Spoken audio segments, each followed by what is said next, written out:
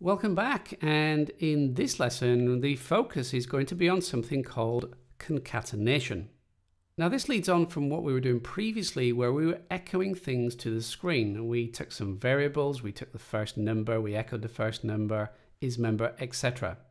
Those are fairly basic and we need to be able to take it a step further, obviously. And so we're going to delve a little bit into concatenation. Now this lesson is only the first part. Later in the course, we will take it a step further. But as always, let's start off with some basics. So over on my Explorer panel here, the first thing I think I'm going to do is create a new folder.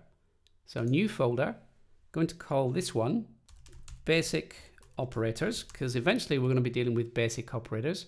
Now recall there's no .php on the end of this, it's just a folder name. Inside that folder, I am going to create a new file, and I'm going to call this one concatenation.php. Now just pointing out something here, if you had, say, this echo file selected and you create a new folder, it could have appeared in here. So it could have appeared in your PHP basics folder. If that's the case, obviously you can just go ahead and delete it and create a new one, or you can just drag it and just drop it outside of that folder, and it will appear as its own folder in the root level. So that's just something to watch out for. I'm going to go ahead and delete that. I don't need it. So I've got two folders, one with PHP basics. I can close that one. I'm working in this basic operators in this section of the course. I'll go ahead and close this echo.php as well. Okay, well, new file. You know how to start off. We start off with a PHP code block. I mentioned that concatenation was about joining things together. So we could take two more variables, we could join those, we could add some text in between. So to enable us to do that and see a good example, I'll start off with a couple of variable names. So I'll have first name, I'll put that equal to Bob, and we'll have a surname, and let's put the surname, let's put equal to Smith. We'll give him an age, and his age will be 21. I'd like to say that I'm 21, but the students in my classes in school would probably laugh at me. Anyway, moving on. So what I want to do here is to start joining things on. And if you recall, the first lesson we did, we said echo hello world. Let's do something similar. Let's say echo, and we'll say hello. So echo hello, and space, and then say echo hello, and then we'll put in the first name. So you should know what would appear here. It would just say echo, it's going to say hello, Bob. Let's go across to the browser.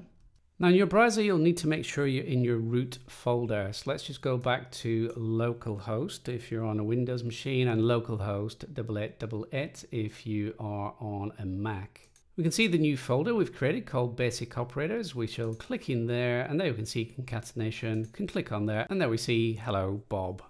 All fairly straightforward, so let's take it a step further. So let's say we want to say hello Bob Smith. Obviously you should realize we just put a space after first name, and then we can put the surname in next, go back, refresh, hello Bob Smith. I can put a full stop in there, go back, refresh, and there's the full stop. Now the reason I'm putting the full stop in, or the period as some of you might call it, is that period has special importance or significance when it's outside of those quote marks.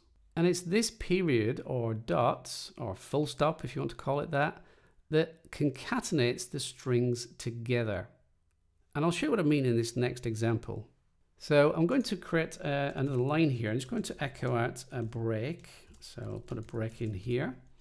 And then what I'm going to do, I'm going to echo out the same thing, hello, first name, surname, but I'm going to do it slightly differently. I am going to use the dot, period, full stop, whatever you want to call it, to concatenate the strings and the text hello together. And here's what I mean. So we can say echo hello. So that is just the same. We can put the comma in there. And then I'm going to put the space. I'm going to come outside the quote marks and put a period, full stop. And then I'm going to say first name. Then I'm going to put another period, full stop. And then I'm going to put another space in between quotes, then another period, then we're going to have the surname, and then I'm going to put my semicolon. That will finish off that string. So I will get the same thing. And if I go across to the browser and refresh, there you see, hello, Bob Smith. Now the second one doesn't have the dot or period on the end. And if I want to put that in, what I'll need to do is put another dot to concatenate on, and in quote marks, put the period. Then go back and refresh, and there we go, hello, Bob Smith. Now obviously this first one is a lot cleaner. This second one looks a lot more complicated, but believe it or not, I prefer the second one. I guess it's just the way I've always coded, the way I've always done things, so I do prefer the second one. But it's up to you, it doesn't make a difference. As you've seen, the output is exactly the same.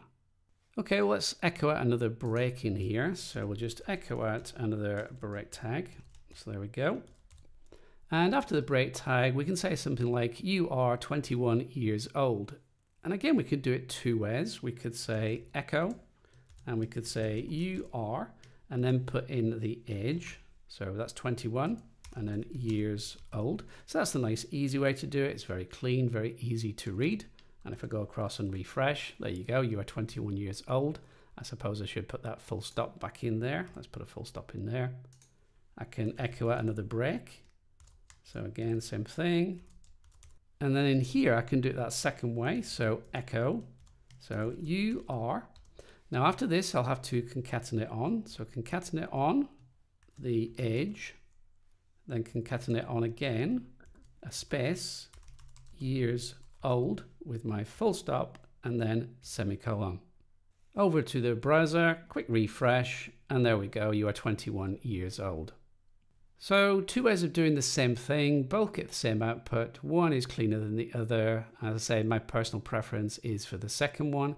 And I think that's down to years ago when you used to put these inside the quote marks, they wouldn't turn color. And I think that might still be the case on some code editors. So if you can imagine this whole string here was the same color, it would be very difficult to pick up these variable names in here. Whereas doing it this way, I can clearly see the variable names. As I say, it's totally up to you moving forward how you would like to do this. Later in the course, we are going to be taking things a step further. So it's a good idea to get a very strong foundation in using these strings and using concatenation. In the next few videos, you'll have plenty of practice as we go through some of these basic operators. If you found this video useful, then remember to give me a quick thumbs up. And if you would like to be notified when I release new videos, then hit that subscribe button and remember to click on the little notification bell.